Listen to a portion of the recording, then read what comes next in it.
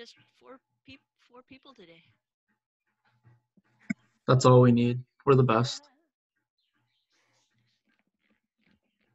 Oh, 5.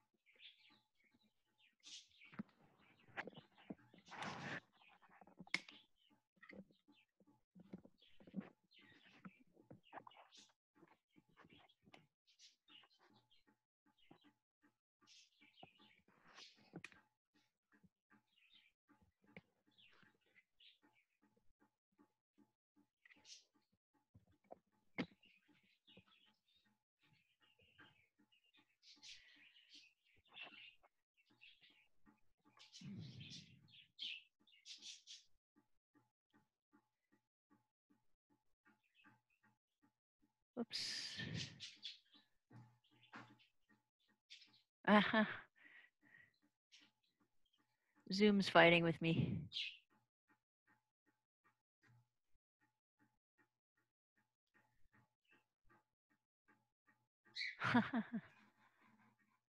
Okay, I give up. Oh, so close.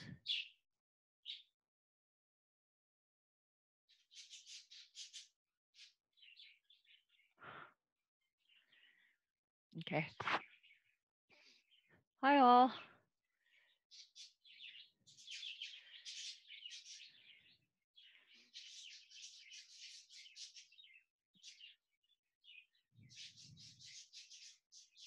Yeah, there was like 40 something in the last section. I think everybody's just coming to the early section to be done with it.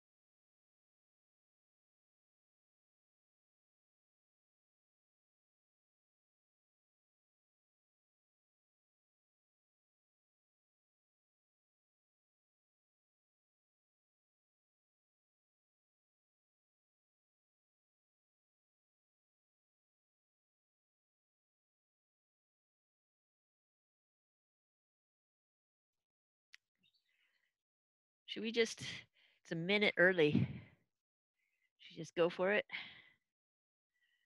Okay. For some reason, the pictures of people, Zoom insists on making it a long, skinny strip, and the top of the window is out of my screen. So I can't click on the array of faces.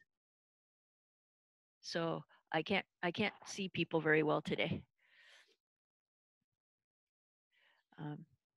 Maybe if I bring it into the other window. Nope, still doing it. I don't know if you can see, but okay, I'll move you over here. Yeah, it's insistent. So new homework posted. I still can't come up with a way that I like to grade y'all. So I really apologize. I don't have a syllabus up yet, but just assume everybody's doing well. Uh, what I'd like to do is just so you can self-check mostly, but I still want you to do it. It'll still be part of the grade. Is I'll post what I would probably do as a homework quiz if if we were in class, if we were in person. I would have a homework quiz every week, and I'll post that, and I'll just really check um, if you did it or not, if you looked at it or not, more than having it as a grade. Like I won't score you at like 90% or whatever. Um, and that's just a way that you can check and make sure you see what I think is important, and you can see if you got that out of the homework. Uh, and if the grader, I didn't say this last section, I forgot to, but if the grader uh, counts off for something, it's you earned those points. You should get those points. I'm happy to give you those points back. So please come and argue points if you like. And I that actually makes me happy when people come to argue points because it means they looked at the homework, they looked at the solutions. So um, yeah, I can't think of anything else to say. Um, okay, well then just get into it. All right. So today we're going to fill in two lists.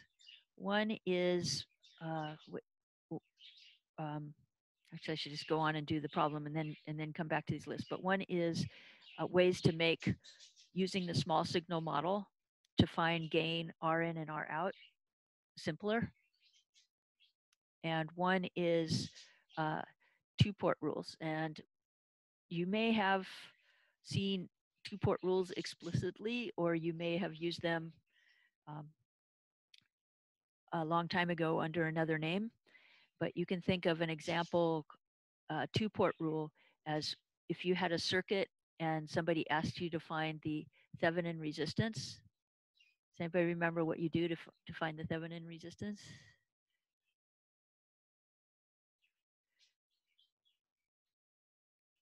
Maybe. But so you'd zero V in, and if you zero V in, the circuit gets pretty friendly. It gets rid of a lot of stuff and makes the analysis easier.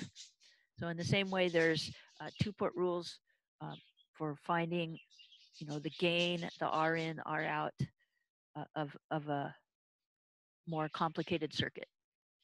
So we'll put those rules down here. We'll put just how to make the KVL, KCL stuff simpler up here. And then those rules you'll be using for the next 3 or 4 weeks. Okay, so first of all, just to remind you of what we did last time. Um, is the size of the text okay? Can you see that okay? Yeah, it's good. Okay, all right, thank you. So we had pretty complicated circuit. This is a pretty complicated circuit. There are resistors here, this, and you had a capacitor giving you your V in, going to the actual amplifier.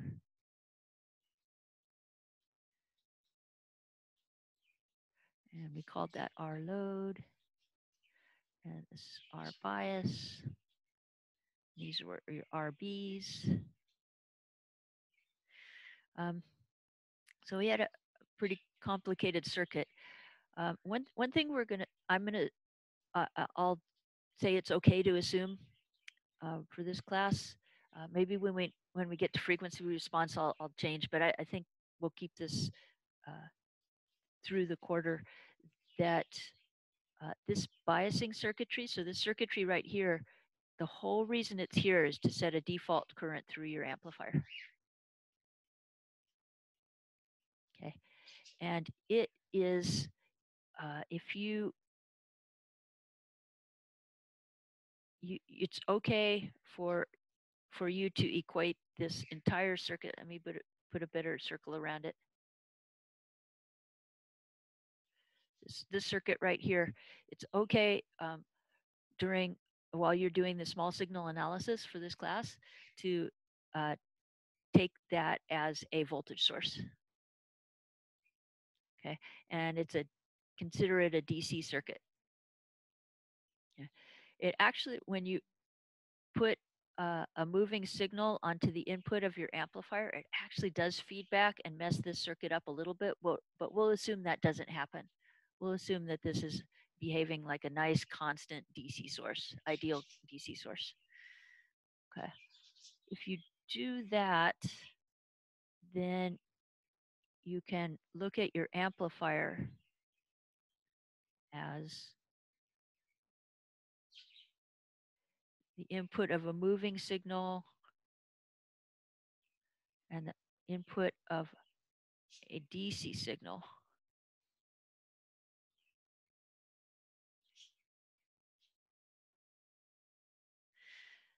And this V in right here, that's the voltage supplied by your biasing circuitry. So you can model that as just as a DC source. And then the moving signal that comes through your capacitor right here, you can model that as a moving signal. And by the way, yeah, today's going to be more lecture-y. It's going to be a lecture day. And then we'll start doing more practice on Wednesday and Friday. Okay. And then this would be our load.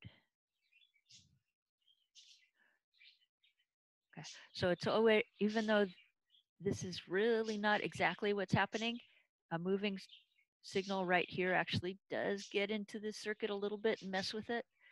We'll consider it as a DC source. Okay. So now moving back to what we did Friday. Today's Monday, right?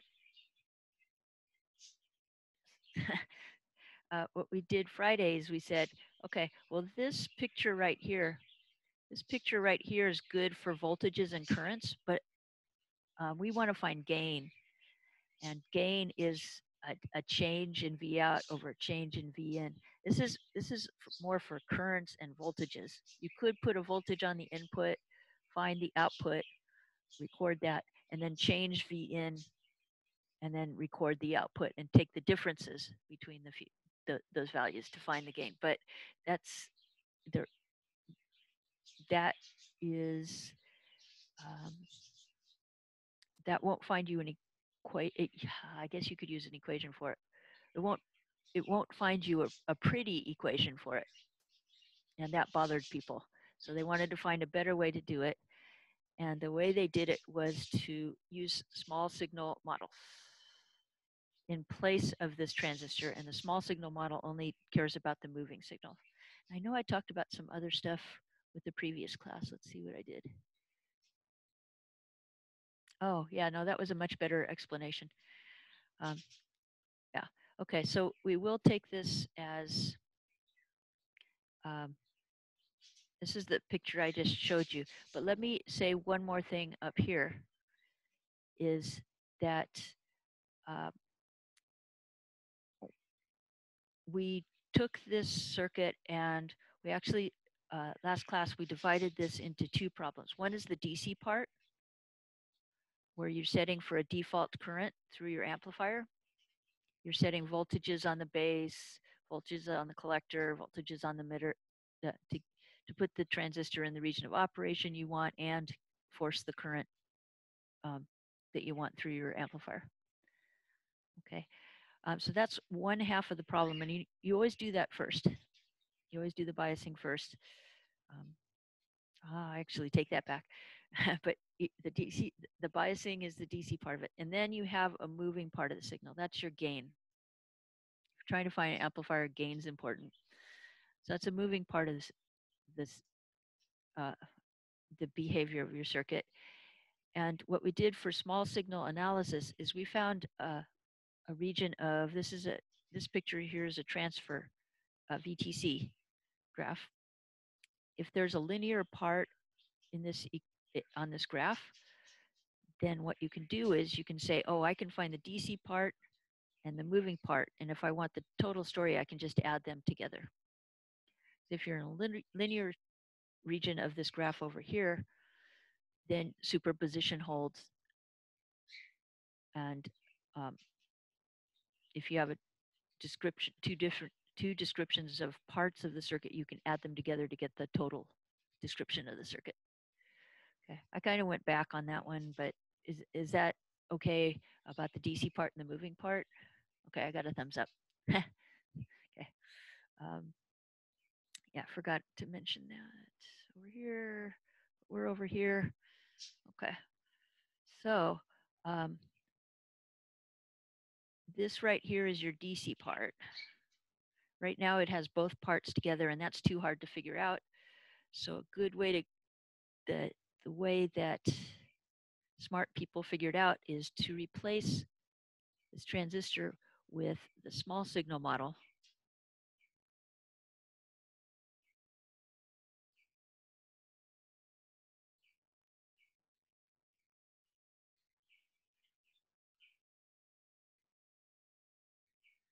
And this small signal model is still modeling a transistor. So it still has a collector, an emitter, and a base.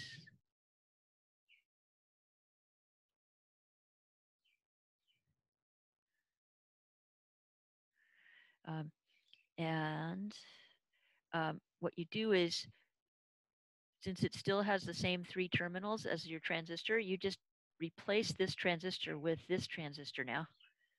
And you see that the emitter's tied to ground. The base is tied to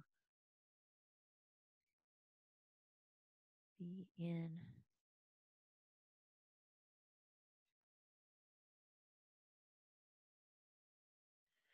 The collector has V out on it.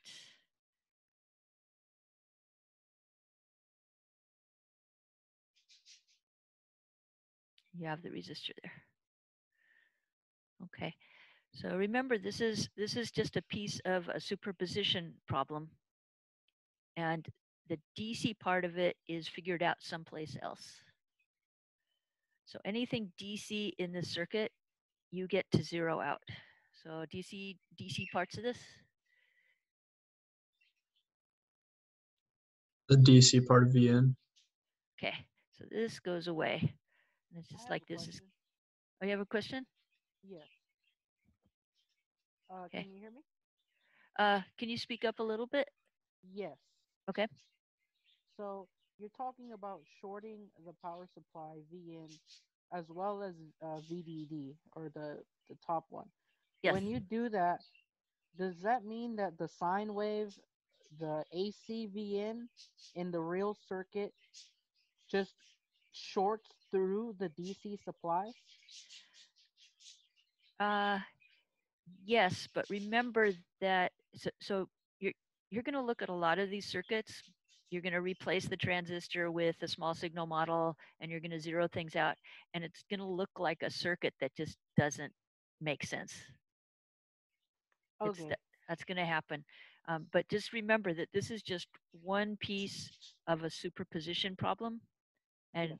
Maybe I don't know if you got weird circuits when you did superposition practice in your circuits, in your other circuits class, but just believe. Okay. Oh, well, my question is, I do think I see the usefulness of the model. Okay. My question is, if when you short the DCs, Okay. is that in actuality what happens to the AC part of the signal? It just simply shorts through all DC sources, or is it at this point just not only a model but just a model? Okay. Let's see.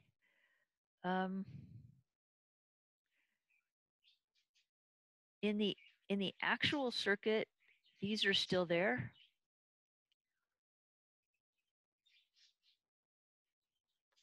Yeah, but the AC, it doesn't travel from the through the supplies as a short. It doesn't do that, right? No, not in the complete story. Oh, well, not even the AC part of a signal, right? Yeah, you zero this, and that's why it looks like a ground. Can you ask that one more time? Oh, I think I understand. All I was asking is when you have an input and the input has DC as well as AC, Mhm. does the AC part only, does that travel through the power supplies, the DC one, as if there's nothing there, like Yes, deep draw in yes. this? Okay. It looks really weird, and you'll get all sorts of circuits that just won't work in real life. But for analysis, if you can believe that this describes exactly how the moving part of the signal moves through your circuit. Oh, that was weird. How the AC part of your signal moves through the circuit. If you um, believe that's not the word I'm looking for. Believe that, then um, it's not the right word. Um, I do get what you're saying though, in terms of it's useful if you just take it as it is. I get that. yeah, it's if you believe that this model tells you everything about how things move, not the DC values, but how things move, then this whole picture of the circuit tells you how they move when like our load exists in it too. Okay. So what it would mean is, That- that- if on top of our load, on top of it, if mhm, there would be a sudden change there, mhm. that change would also simultaneously exist on the bottom node. Um, yeah, if you have a sudden change up here, if this is moving too, then you have to treat it as a superposition problem, and you would zero this and just look at this signal. Oh, and okay, I understand now. Yeah, there's some problems later on when you get noise on the supply and ground that you actually do that. You say, well, I want to know how much noise on the ground will change V out. And to do that, you zero this, and then you put some noise on here and see how much of it shows up on V out. So this is useful that way too, to see how much noise on ground or the supply will mess up your output, because you just get to add it to the actual output, since it's since both of those would be pieces of a superposition problem.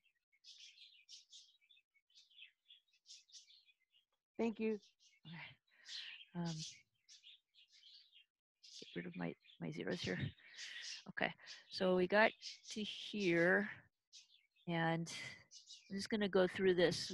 It's on, I think I got that last one recorded, but on this one, uh, if you want to find gain, that's V out over V in. And if you're using this picture to find that, um, it's really hard when you just redraw this with the small signal model in the circuit. It's usually pretty hard to figure out where to start. So I just start doing KVL or KCL, whatever I'm in the mood for. Um, and I just so happen to know that V out's a good place to start. Oh, I didn't prettify this. Let me do, if uh, if you can simplify your circuit by putting things in parallel, it's a good place to start. And we did this last time. So do you see what can go in parallel? R load and RO. Yeah. So let's just redraw that. Yeah, V in.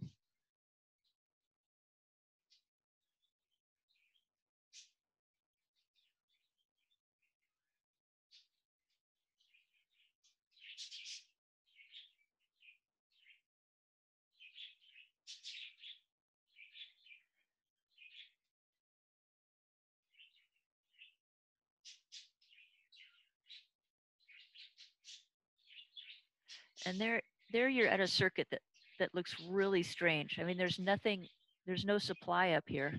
It seems like this should just all collapse to zero, right? So this is an example of something that looks really strange, but it describes it. it describes just the moving part, what's happening in the moving part. And this dependent current source actually keeps it from collapsing. But so now it's pretty. So let's look at what V out is.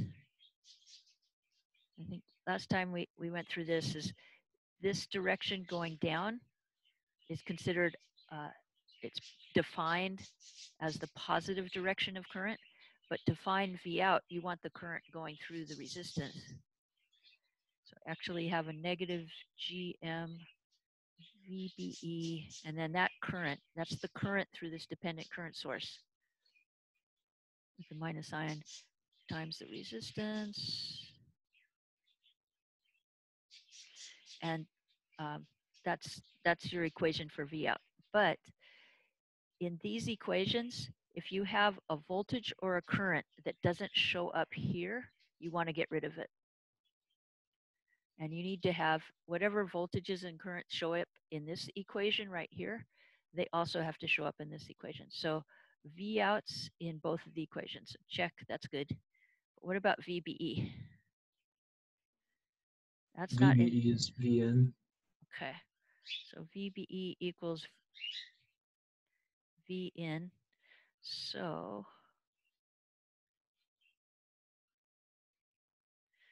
and you know the definition of gain is V out over Vn.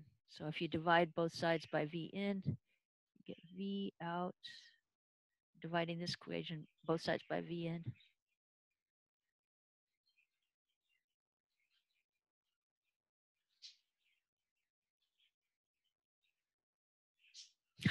That's supposed to say R load.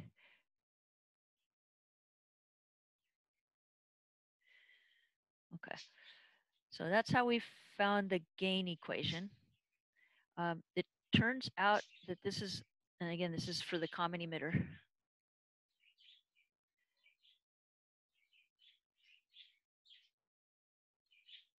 It turns out that we're going to look at the three styles of amplifiers. There's the common emitter, the common base, and the common collector. And for MOSFETs, there's the common source, common gate, common drain. But we're going to look at those three different amplifiers. And it turns out that this common emitter is the only one that you can pretty easily find gain directly from this diagram. Okay. So when you start to get to more complex amplifiers and all that, you have to use some tricks. And one is you can use kind of a chain rule to find gain. You can say V in for whoops, I out over V in times V out over I out. Okay. Do you agree that if I multiplied those two, the I outs would cancel out and you'd get V out over V in? Okay. So that's a trick, but let's look at this a little bit more here. What do you think V out over I out is? If you had to give it a name. R out. R out. And I used a capital R here. Notice that in the small signal model, RO is lowercase, GM is lowercase, R pi is lowercase. When you see a lowercase RO, GM, or R pi, that means it's for a single transistor. By convention, when you use the parameters inside the small signal model, those are lowercase. But right now, we're actually analyzing a bigger circuit, a circuit with a resistor up here. We're not just looking at a single transistor anymore. We're looking at an entire common emitter circuit. And when you're using, when you're talking about the values for an entire circuit, you use a capital letter. So the R out for the single transistor was one thing, but this, if you see a capital letter, that means it's the R out for the entire circuit. Okay. I think I did a much better job presenting in the first class. I wish I would have recorded that. Let's see. I out over VN. Anybody have an idea on what that might be called?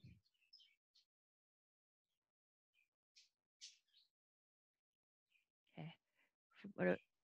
This is its Conducted. Oh, exactly. There you go. But it's a capital G. What and why is it a capital G again? It's for the whole circuit. It's for the whole circuit, exactly. So the little GM, that's the transconductance for a single transistor. This is the transconductance for the entire common emitter amplifier. Okay, so if we could find big GM and big R out, then we could just multiply them to get the gain. And again, for the common emitter, you can pretty much go directly to finding the gain, but when you have a more complicated circuit, it's actually going to be easier to find GM and R out. And the reason is that I'll go back to the two-port rules. For the Thevenin equivalent again, when you're trying to find R out, again, you zero V in. And zeroing V in gets rid of a whole bunch of the complex part of the circuit, and it makes it really easy to find R out. Turns out that there's two-port rules. There's two-port rules for when you're using small signal models. They're actually not just for two-port models. It's for there's quite a few analyses out there that use two-port models, but the two-port model rules that we'll be using for small signal analysis is for finding the gain. You have V out over V in, that's what we did. But it turns out for GM, you want to see what the maximum amount of current you can get out of the output of your common emitter is. So you ground that so it has a really easy path to go through. So when you're finding the transconductance of the entire circuit, you actually ground the output of the circuit and see how much current comes out. And grounding the output, you'll see in a minute, actually simplifies the circuit quite a bit. For R out, it's the same rule as the Thevenin, finding the Thevenin resistance. You zero your input. And then for R in, it's your V in over I in, and you don't get, there's nothing you get to zero for that. You have to keep the complete circuit. Okay. So let's do that. I'm gonna steal these because they're way over on the side. So let's use this. Let's use this technique of finding GM and R out separately, and then multiplying them to find the gain. So I'm going to come back up here. This was our picture before any simplifications went on. Put that there. Clean it up just a touch. Okay.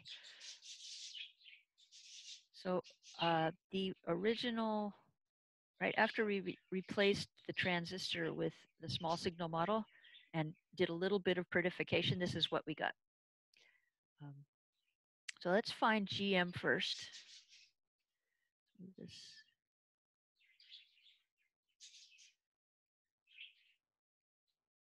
So let's find GM first.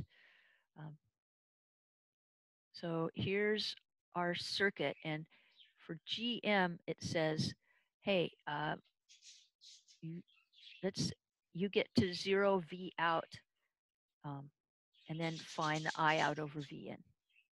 So we want to zero V out. It went so much better in the first hour. Okay. We want to zero V out. And then we're going to find I out V in. Okay, so every time you apply one of these two-port simplifications, go back and see if you can get rid of stuff in the circuit. Do you see anything you can get rid of in the circuit?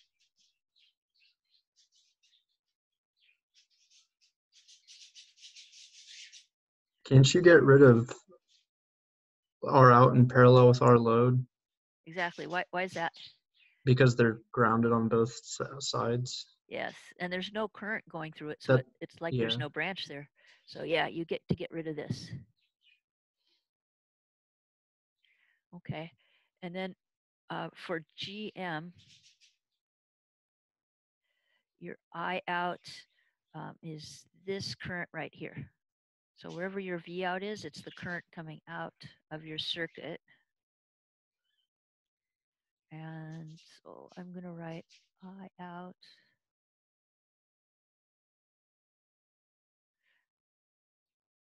Since I don't know where to start, I'm just going to pick something to find. What's I out equal to?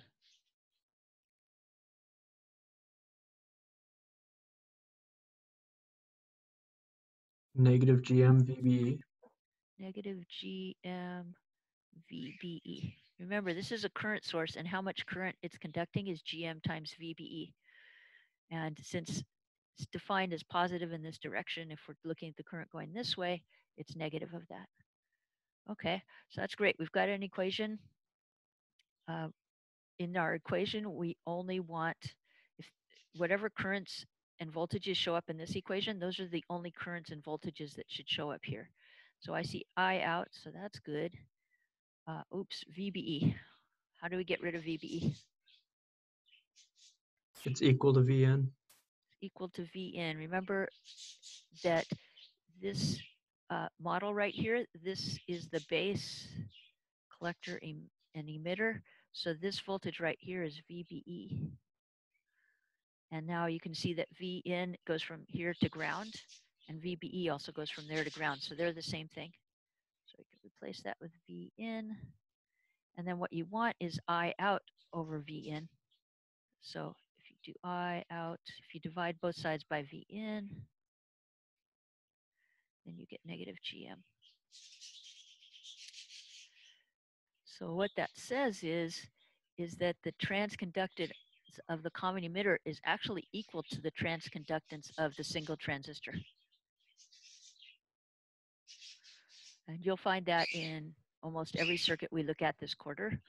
Whatever transistor has V in going into it, the transconductance for the entire circuit is usually equal to that. And that's because it's that transistor that controls the current through your amplifier. So if you change the current through that transistor, you're changing the current through your entire amplifier. And so, yeah, this usually ends up being the transconductance, the big GM of your entire circuit. Okay, so that's GM. Remember, we're trying to use this shortcut to find gain, where you find big GM and multiply it by R out. We just found big GM, and it was minus little GM. So let's go and try to find R out now. So we have to go back to our original picture of our transistor. And we know for V out, what's the two-port simplification we get to do? VN equals 0. Vn equals 0. So I do that. And then after you apply that two-port rule simplification, now we go back and see if we can get rid of stuff. So anything we can get rid of on this thing? R pi. R pi. Yeah, so there's 0 volts here and there's 0 volts here. So that's great. We can get rid of R pi, but there's actually something else that we can get rid of. Of all the components in this circuit diagram, which one do you think gives you the biggest headaches when you're doing analysis? The dependent current source. The dependent current source. Okay. And what's the current through this current source? 0, because there's no VN. Yeah, so this the current through here is GM times VBE. What's VBE? 0. 0. So actually this goes away. And what you end up with is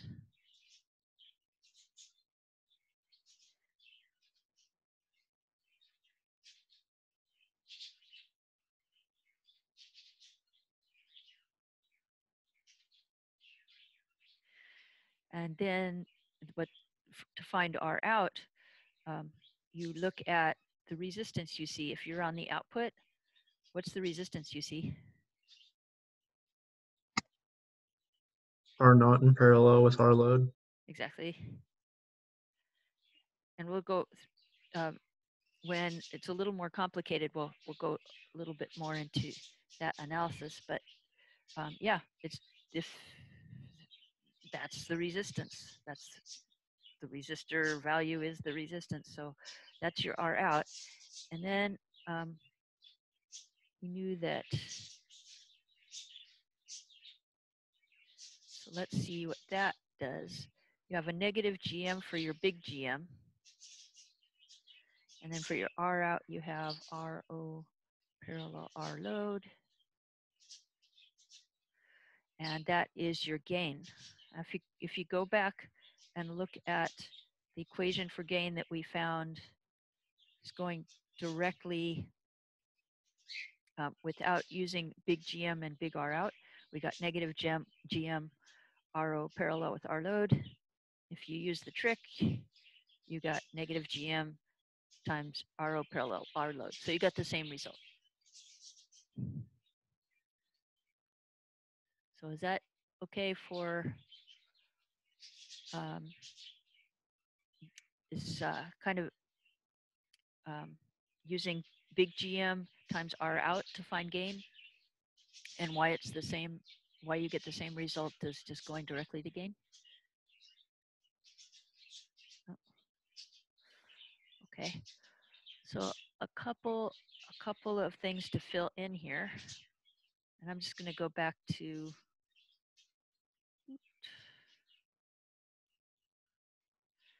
okay. So we've got our this list is complete.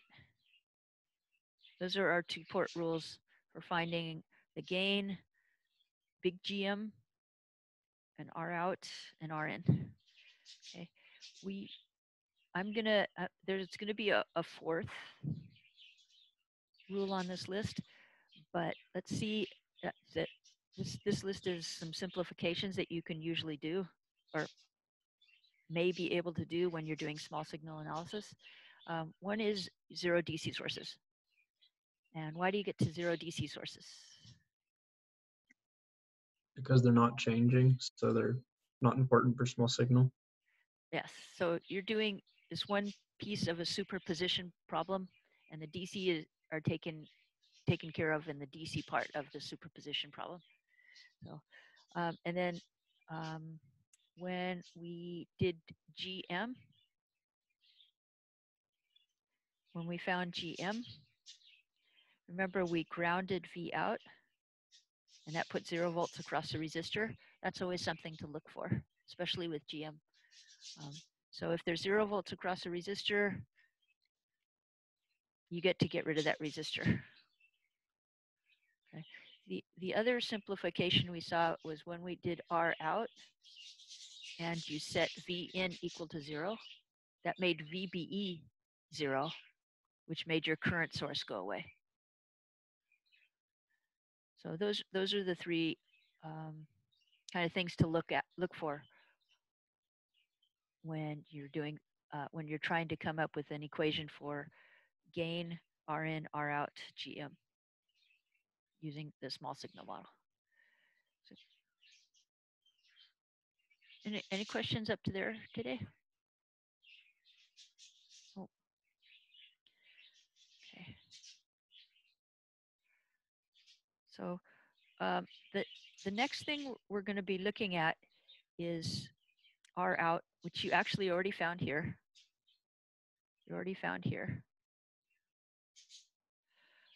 And R in.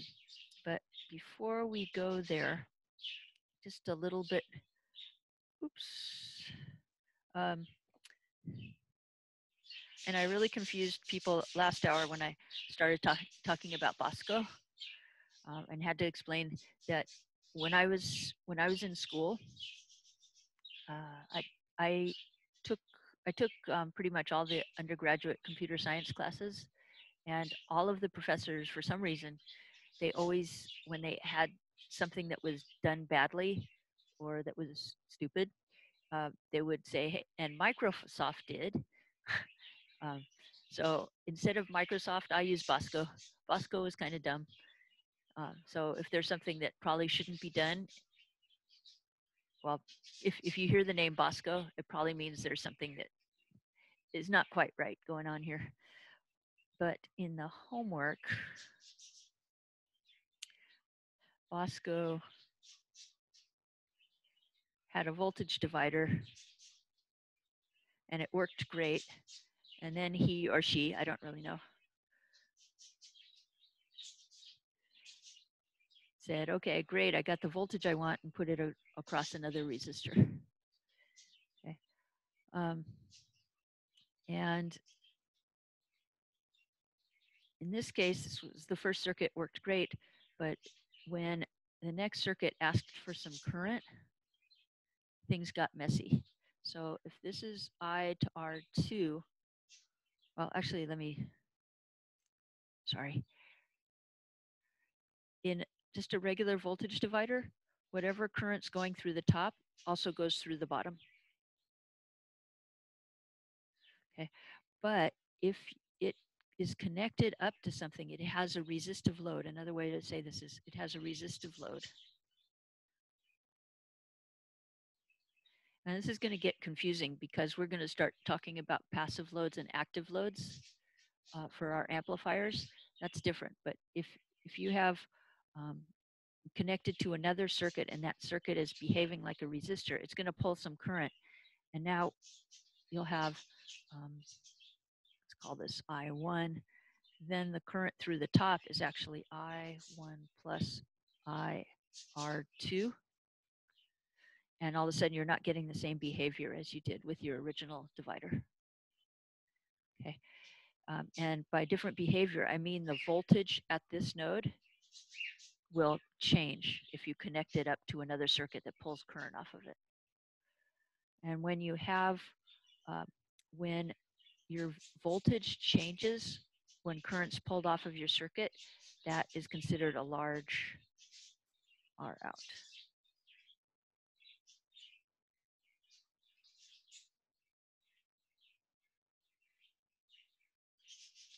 Sorry, could you repeat that? What makes it a large R out?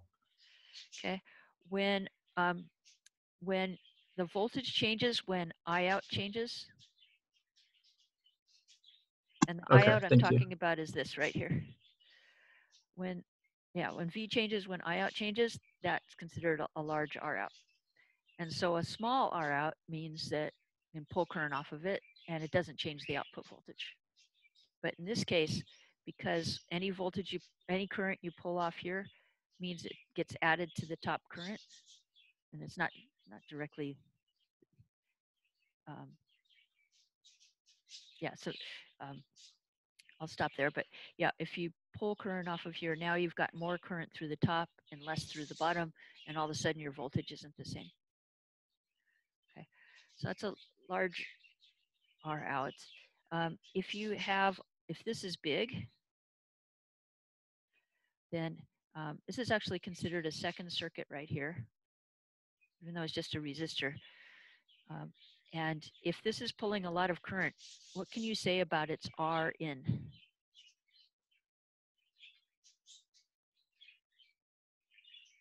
It's really low. It's really low. Yeah, so if this pulls in a lot of current, then what?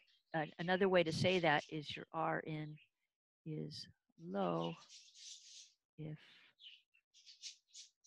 there's a lot of current in. Okay, so if you have a common emitter amplifier, and let's say you connect it to another common emitter amplifier,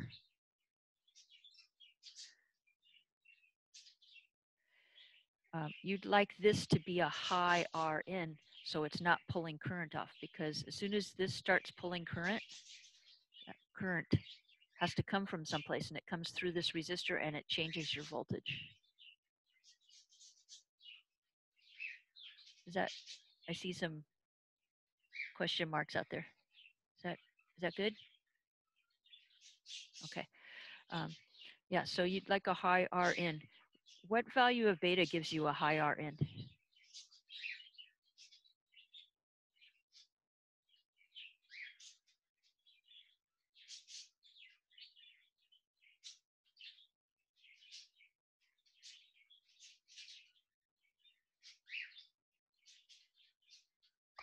A really big.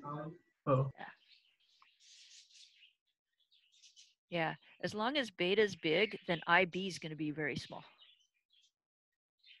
So beta, if you hear somebody say, oh, that has a large beta, what that's saying is that this won't pull very much current. And you can connect circuits together and it probably won't hurt this first circuit. And then you do have problems when beta is small, because that means a lot of current's going to be pulled off and this voltage will change. So on Wednesday, we'll start calculating R outs and R ins and kind of figure out what that means to have a high R in mathematically or theoretically. And it's the same analysis that we're doing for gain, except now we're looking at R in and R out. Okay. Yeah. Any questions? I don't know why it was so much more like a good story for the first hour than the second hour, but so I want to make sure nothing was confusing there.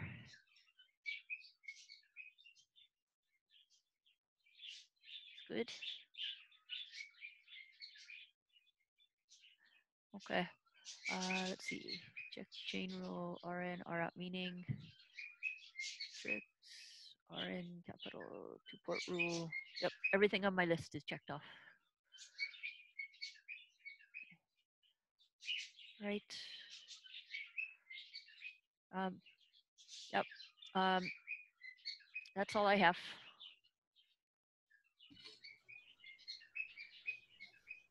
Could you go back to the first 4 rules real quick? Okay.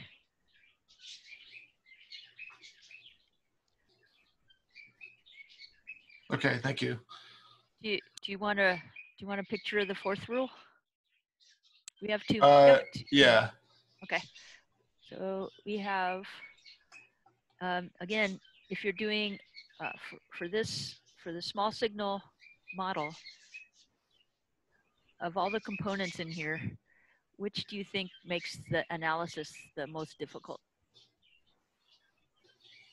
The current source? The current source. So the fourth rule is actually a way to get rid of the current sources.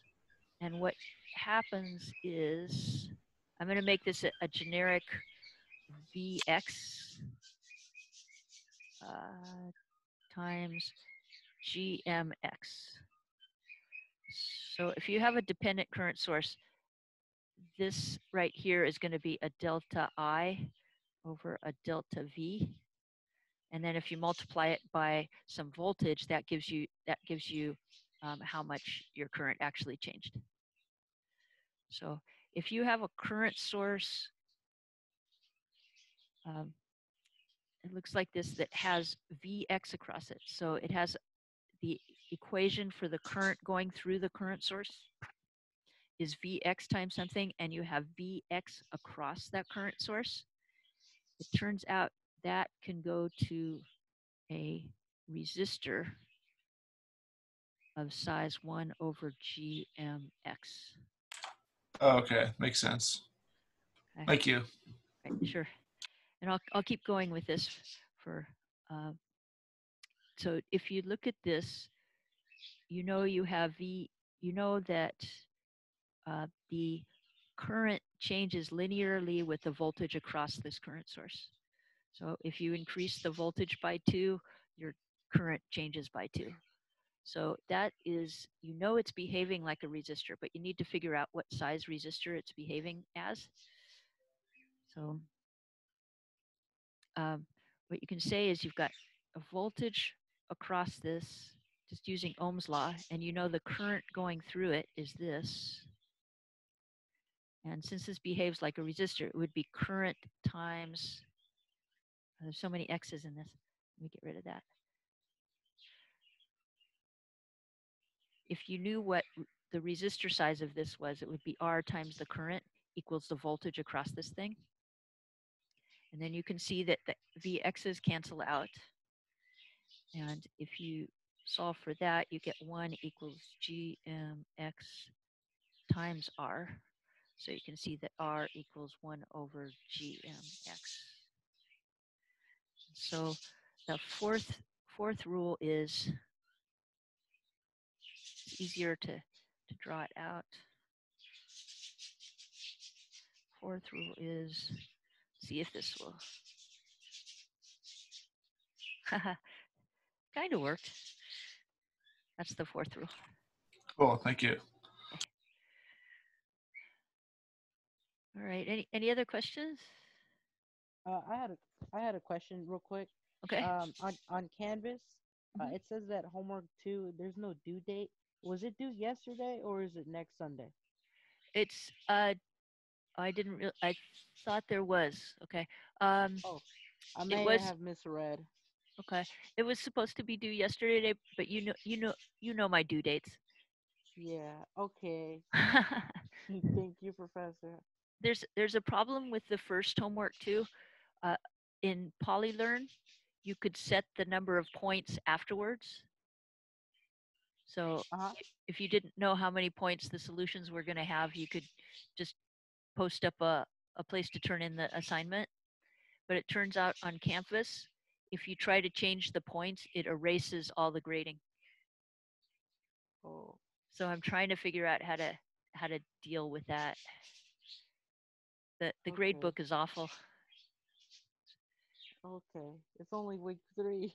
Uh, yeah, I'll figure it out. I'll No, figure it it's out at okay. some point. All right. Thank you, Professor. All right. Talk to you later. Have a good day. How are you? Oh, I'm good.